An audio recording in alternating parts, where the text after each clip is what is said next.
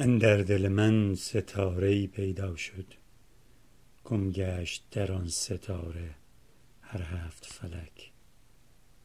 Okay, I was about to show you how to write پیدا شد when we got cut off. So I'm going to just do that real quick. پیدا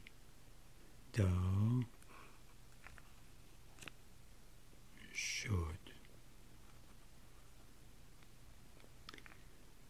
That letter right there, sometimes it sounds like an E when it's in the middle of a word, or sometimes just like a yay. پیدا شد. Okay, right here. گم شدن, that's the letter G. Ge. گم شدن means to get lost, to disappear. That's a verb. See, I put that little comma there so you know that's going to sound like a go. گم شدن. گم گشت, it's a past tense with emphasis on a disappearing in a large, spacious place, in a big place. گم گشت. در, again, در means inside. On is that. On that. در آن ستاره, that star.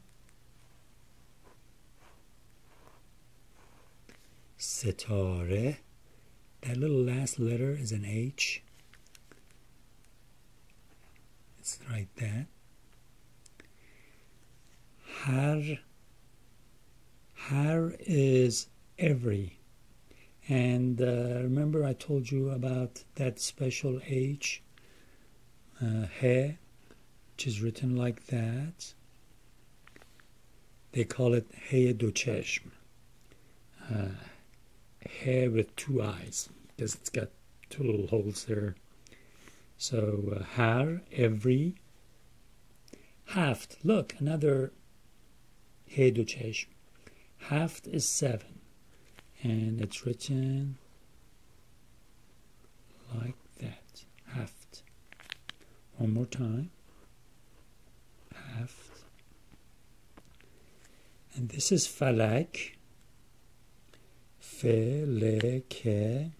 You connect it, and I'll put a line up there, make it sound like a fa.